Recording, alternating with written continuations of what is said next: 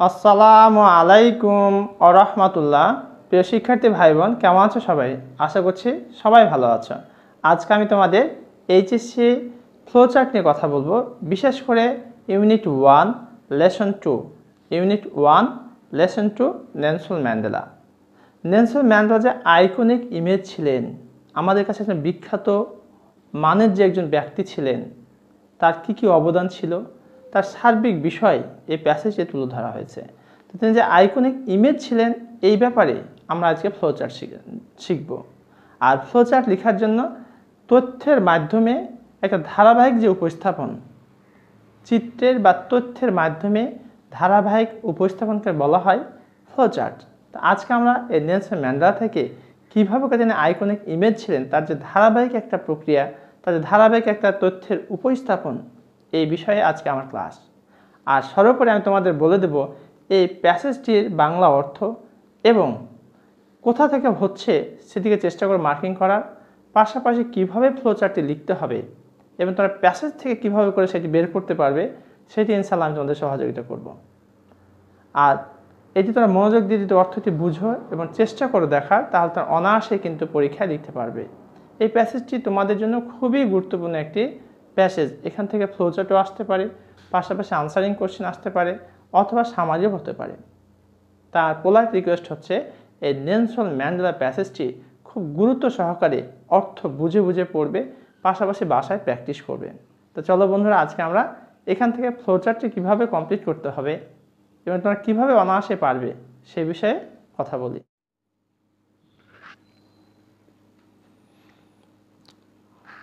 Read the following text and make a flowchart showing the iconic image of Nelson Mandela.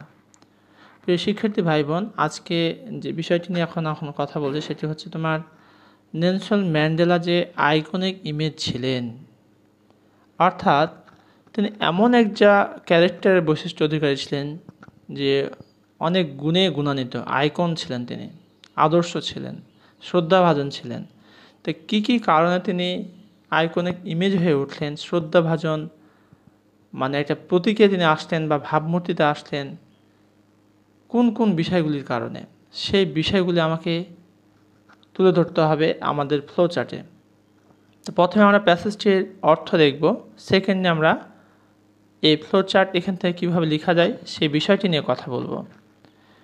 One has been done for you, এখানে একটা তোমাদের জন্য করে দেওয়া আছে যে an advocate of human dignity, মানুষের মর্যাদা তিনি ছিলেন একজন কি সমর্থক, অর্থাৎ অ্যাডভোকেট ছিলেন, উকিল ছিলেন, একজন সমর্থক ছিলেন অফ হিউম্যানিটি, মানব মর্যাদার, যাতে মানব মর্যাদা লুণ্ঠিত না হয় সেই বিষয়ে তিনি কাজ করে গেছেন সারাটা জীবন।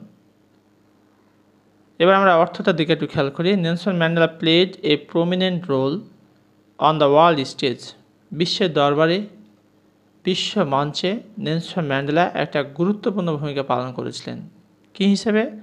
As an advocate of human dignity, as an advocate, একজন সমর্থক, একজন উকিল হিসেবে অফ হিউম্যানিটি, মানব মর্যাদা, in the face of challenges ranging from political repression two AIDS, অর্থাৎ এই রাজনৈতিক নিপীড়ন নির্যাতন থেকে শুরু করে এইডস যে ঘাতক ব্যাধি, এই বিষয়গুলির ক্ষেত্রে তিনি চ্যালেঞ্জিং মানে অবস্থা থেকে তিনি কী করেছেন, বিশ্বের দরবারে মানব মর্যাদার জন্য একটা গুরুত্বপূর্ণ ভূমিকা পালন করেছিলেন। অর্থাৎ রাজনৈতিক নিপীড়ন, নির্যাতন, এইডস, এই সমস্ত বিষয়ে তিনি গুরুত্বপূর্ণ ভূমিকা পালন করেছেন যাতে এখান থেকে মুক্ত করা যায়। হি formally left public life in June 2004 before his 86th birthday. He formally, তিনি নিয়ম মাফিক বা স্বাভাবিকভাবে তিনি কী করেছেন, জনজীবন থেকে নিজেকে সরিয়ে নিয়েছিলেন ইন জুন 2004, 2004 সালে, বিফোর হিজ 86th বার্থডে, তার যখন 86তম জন্মদিন, এই 86তম জন্মদিনের আগে তিনি নিজেকে সরাই নিয়েছিলেন জনজীবন অর্থাৎ রাজনৈতিক জীবন থেকে, এখান থেকে তিনি সরে গিয়েছিলেন।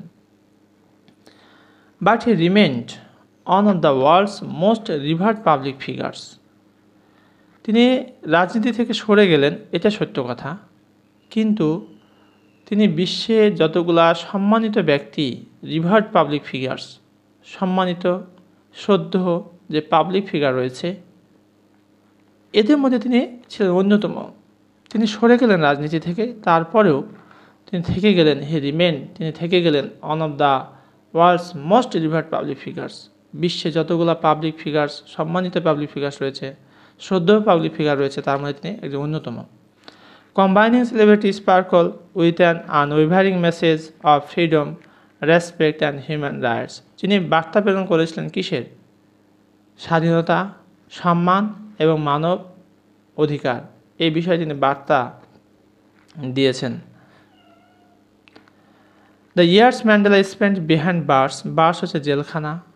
The years Mandela spent behind burst, জেলখানায় তিনি যে সময়টা কাটিয়েছিলেন, যে বছরগুলি কাটিয়েছিলেন, সেই সময়ে made him the world's most celebrated political prisoner. যতগুলা রাজনৈতিক বন্দী ছিলেন, যারা সম্মানের দিক থেকে, আদর্শের দিক থেকে বেশ ভালো একটা পজিশনে ছিলেন কারাবন্দির দিক থেকে, তো তিনি যে সময়টাই ছিলেন সেই সময় তিনি একটা ভালো পজিশনে ছিলেন, মানে কারাবন্দী হিসেবে আজকে সেটাই বলা হচ্ছে।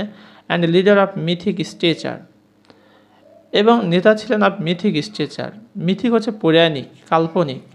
স্টেচার মর্যাদা, যে আসীন, লম্বা, উচ্চ মর্যাদা। For millions of black south Africans, black দক্ষিণ আফ্রিকা, দক্ষিণ Africa, and other oppressed people, অন্যান্য যে নির্যাতন হয়েছে জনগণ, for beyond his countries borders. এখানে যে গুরুত্বপূর্ণ বিষয়টির কথা আলোকপাত করা হয়েছে তা হচ্ছে দক্ষিণ আফ্রিকা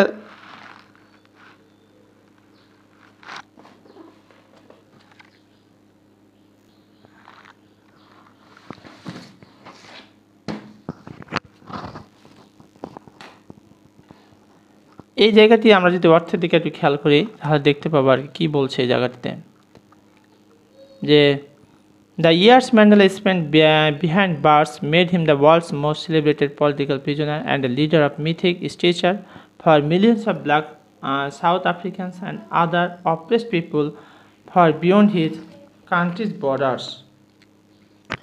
ম্যান্ডেলার কারাজীবন তাকে পৃথিবীর সবচেয়ে খ্যাতিমান রাজনৈতিক কারাবন্দির মর্যাদা এনে দিয়েছে। ম্যান্ডেলার যেটা কারাজীবন, অর্থাৎ তিনি যে কারাগারে ছিলেন, সেই সময়টা সবচেয়ে খ্যাতিমান রাজনৈতিক কারাবন্দির মর্যাদা এনে দিয়েছে, এবং দক্ষিণ আফ্রিকার লক্ষ লক্ষ কৃষ্ণাঙ্গ আফ্রিকান এবং তার দেশের বাইরের অন্যান্য নির্যাতিত লোকজন তাকে কিংবদন্তি তুল্য নেতা মনে করেন। তাহলে বুঝতে পারছো কত গুরুত্বপূর্ণ এই জায়গাতে একটি বিষয় বলা হয়েছে। চার্জড উইথ ক্যাপিটাল অফেন্সেস, বড় ধরনের অপরাধে অভিযুক্ত হয়ে ইন 1963 সালে বড় ধরনের রিভোনিয়া ট্রায়ালে তাকে নিয়ে যাওয়া হয়। His statement from the doc Aja his political testimony, আর সেই কাঠগড়ায় দাঁড়িয়ে তিনি যে বক্তব্য দিয়েছিলেন, his statement from the doc হচ্ছে কাঠগড়া, যেখানে আসামিরা দাঁড়িয়ে থাকে তোমার কোর্টে।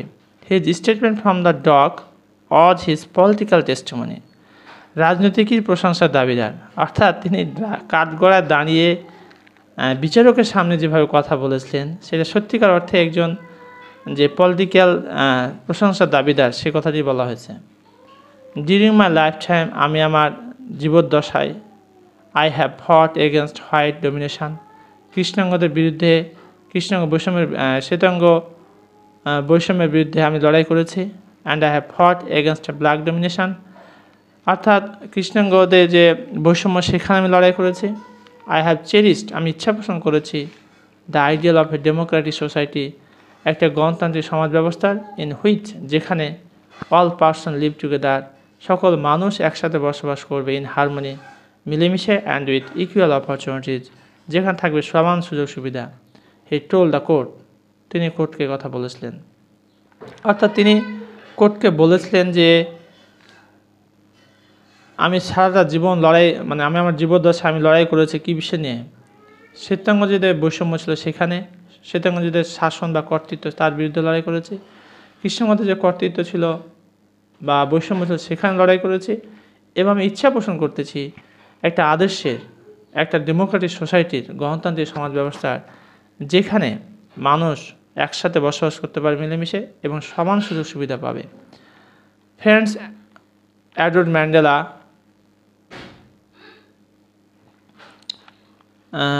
He told the quote, friends adored Mandela. বন্ধুরা ম্যান্ডেলার প্রশংসা করেছিল। and people lauded his humanity. এবং জনগণ প্রশংসা করেছিল তার হিউম্যানিটি, কাইন্ডনেস অ্যান্ড ডিগনিটি, দয়া এবং মর্যাদা, সব বিষয়কে কী করেছে মানুষ প্রশংসা করেছিল। তো এতক্ষণ পর্যন্ত যে বিষয়টি দেখলাম বন্ধুরা, এখন আমরা এখান থেকে showing the iconic image of Nelson Mandela, অর্থাৎ নেলসন ম্যান্ডেলা যে আইকনিক ইমেজ ছিলেন, তিনি আদর্শের প্রতীক, আইকন ছিলেন, সেই বিষয় সম্পর্কে কী কী কারণে তিনি আইকন ছিলেন, এই বিষয়গুলো এখন আমরা ফ্লোচার্টে লিখব। ফ্লোচার্টে তোমরা জানো বন্ধুরা যে সেন্টেন্স আকারে লেখা যাবে না, এটা একটা ফ্রেজ আকারে লিখতে হবে। তো এখানে দেখো, an advocate of human dignity, মানব মর্যাদা তিনি একজন সমর্থক, উকিল হিসেবে ছিলেন, এটা দেওয়াই আছে। এরপরে আমরা যেটা লিখব, one of the world's most রিভার্ড public figures. One of the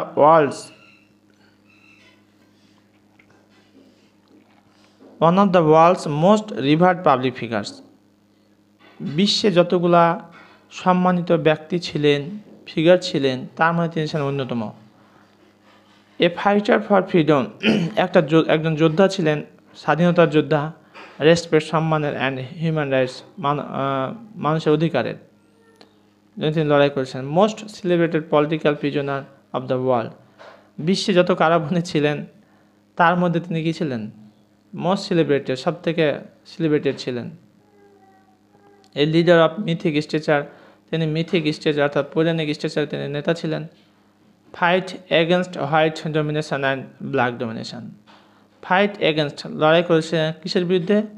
white domination, শ্বেতাঙ্গদের যে শাসন তার বিরুদ্ধে, অ্যান্ড ব্ল্যাক ডমিনেশন, কৃষ্ণাঙ্গদের যে শাসন ছিল, কর্তৃত্ব ছিল, বৈষম্য ছিল, তার বিরুদ্ধে তিনি লড়াই করেছিলেন। এইভাবে করে তোমরা যদি পয়েন্টগুলি সুন্দর করে লিখতে পারো, যেভাবে প্যাটার্ন দেখানো হয়েছে আয়তাকার নিচে নিচে করে, এইভাবে করে লিখবে, ইনশাআল্লাহ তোমরা আশা করি ভালো মার্কস পাবে। আর এটি এসেছিল দিনাজপুর বোর্ড 2019, তখন মার্কস ছিল 10 মার্কস, কিন্তু তোমরা 2023 সালে পরীক্ষা দিবে তাদের জন্য কিন্তু 10 মার্কস থাকবে না, তাদের জন্য মার্কস থাকবে 5। তো প্রিয় শিক্ষার্থী, এতক্ষণ পর্যন্ত আমরা নেলসন ম্যান্ডেলা নিয়ে প্যাসেজটি পড়লাম এবং এই প্যাসেজ থেকে কীভাবে করে ফ্লোচার্ট লিখতে হবে সেই বিষয়ে আলোকপাত করা হয়েছে। তোমরা একটু প্র্যাকটিস করো, ইনশাআল্লাহ আশা করি তোমরা ভালো করবে। তো আজকের মতো এখানে শেষ করছি। ভালো থাকো, সুস্থ থাকো। আসসালামু আলাইকুম ওয়া রাহমাতুল্লাহ।